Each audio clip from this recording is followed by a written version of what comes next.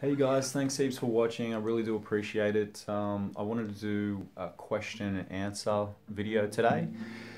Basically, I had some common questions come through. I want to take the time, let you know about the guitars that I have in my small, limited collection, but guitars that I love nonetheless. First question was why I wear sunglasses in some of my videos, and basically it looks better in short. My eyes don't dart all over the place, so it looks a lot less creepy, and it makes me appear that I'm looking directly into the camera for the video at all times, so even when I'm playing. So it looks better, it's a little bit cooler, so to speak, a bit better for the clickbait, but mainly because I'm blind as a bat. They're prescription sunglasses and they look very similar to the glasses that I do wear. So next question was what instruments that I do play.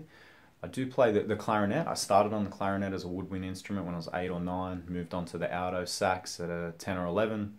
Then when I got a bit older, about 12, 13, I played the tenor sax for a few years. By the time I was 15 in high school and everything that goes on at that stage, I was quote unquote too cool to play music or woodwind instruments. Wasn't able to play the guitar yet, so I stopped playing for many years. I didn't start learning the guitar until I was 23. One of my best friends, Rob Ryan, taught me, tried to teach me all through uni for 4 or 5 years. I said, no, I don't have time. When I started working full time at 23, I needed an outlet. Guitar was it, and it's been my driving passion throughout life ever since. So here we are about 7 years later, and I've got about 7 guitars that I've collected over those 7 years. So I'll just run through those now. I started off on the Martinez acoustic guitar, beautiful. No input, really nice start guitar. Got it for about $100 back in 2009. Started playing in 2010. Thank you to my parents for that Christmas gift. Actually bought it through a friend of mine, Amanda Cole, second hand. Hence why it's got some stickers on it. Etnies and Monkey Drum. Not sure why you put those on a guitar, but anyway, I didn't want to peel them off. The first electric guitar that I got was a Gretsch Electromatic. And mainly I picked this guitar because the look, I had to ask for the sunburst color and get it ordered in, but it just felt right. It sat on my lap perfectly. It sounded good. Although it's a jazzy blues guitar, to learn in my first electric guitar, I'm so glad that I bought it. I'll keep it for the rest of my life. It's amazing. Third guitar was an acoustic, so I needed a plug-in acoustic this time, and I stumbled across this Ibanez while I had an electric guitar on lay-by, which I'll show you next. But this basically, it had the look. It was unique. Each guitar itself has a different wood grain, so they're all individual. This one looks like a bit of a scarecrow with a big mustache. You can see that at all with 2 eyes, a little bit creepy. So you'll see all my acoustic videos, I use this guitar, but I love the inlay and everything about it, the feel. My good friend Rob, as I mentioned, he got the action nice and low for me as well because he lent it for a gig. And it's got beautiful action and sounds great just by itself.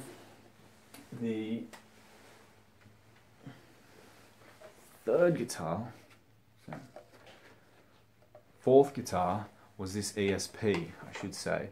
And I had this on lay-by for about 2 years, and why I had it on lay-by, I actually bought the Ibanez acoustic. But ebony fretboard, I went in to buy a black Les Paul Gibson and walked away with this on lay-by because it was better value for the money. Even though I believe it's made in Japan, ESP. It had the Floyd Rose and the ebony fretboard.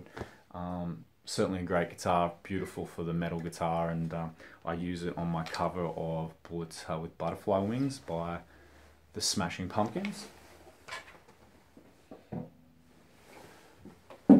Fifth guitar was an electric that I managed to get off my good friend's Alan Kinder. He parted with it second hand, got it for sale of the Century pricing, but it's Mexico made.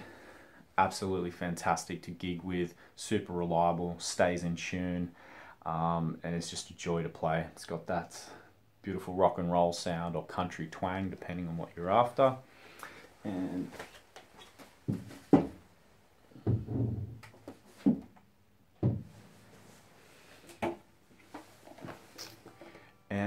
the latest addition is the Gibson ES335, double cut, cherry, absolutely gorgeous guitar.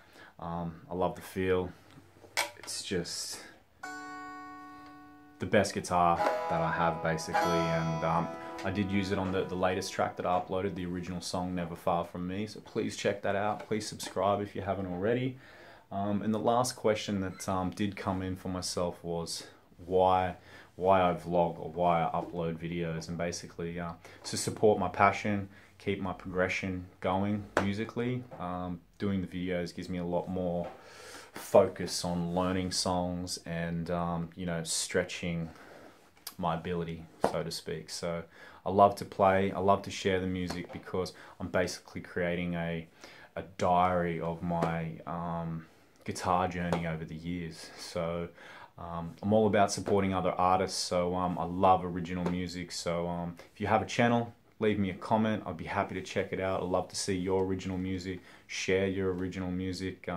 All about the thumbs up, so please share that social currency, subscribe, give the likes, and if anyone's interested in cross-promoting channels or collaborating, I'm more than happy to hear from you. I'd love to discuss the type of music that you're into. And thanks so much for watching. I really do appreciate it. If you want more videos like this, please let me know. Enjoy your day.